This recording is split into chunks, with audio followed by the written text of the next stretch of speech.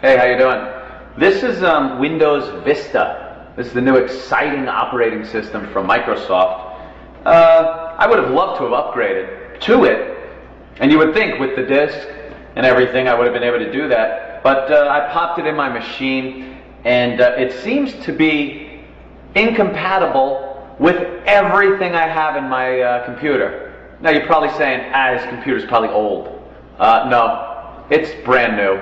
And it just didn't work. I got the blue screen of death numerous times, and I'm going to see if I can load it into another machine that I think will be a little more compatible than my computer.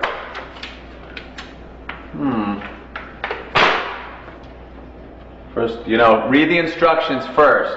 There we go. Really? Okay, that sounds easy. How about these? Yeah. Simple. And then, good. All right. After you take care of the instructions,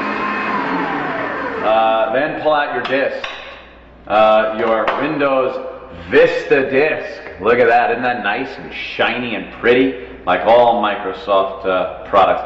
Now, load this into your machine.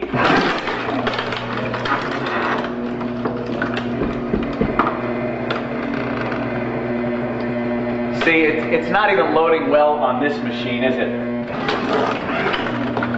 Oh, I'll get it to work in this one, though. There we go. It's loaded. And let's see. Yep, there it is. All ready to use. Wonderful.